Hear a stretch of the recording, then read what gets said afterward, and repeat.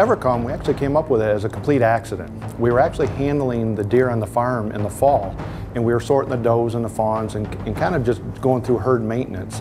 And our worker was actually holding the deer physically in the squeeze so we could check tags and medicate and vaccinate all day long. And he wanted to go out bow hunting that night, and we got done late. So he only had about 45 minutes to actually get out before it was dark.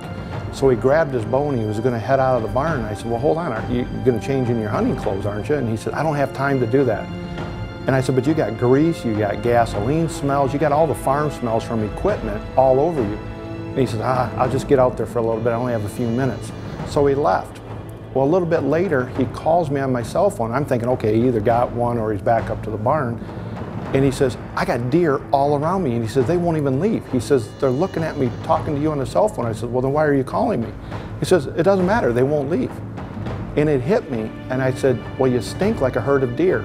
And I said, it was just like a light bulb went on, click. The best cover scent, calming scent you can use are deer smells themselves.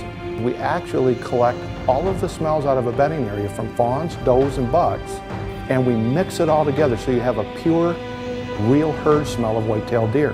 They're attracted to each other, they're attracted to new deer, and they want to hold in the area where they know other deer are at because they already realize that's the safe area to be.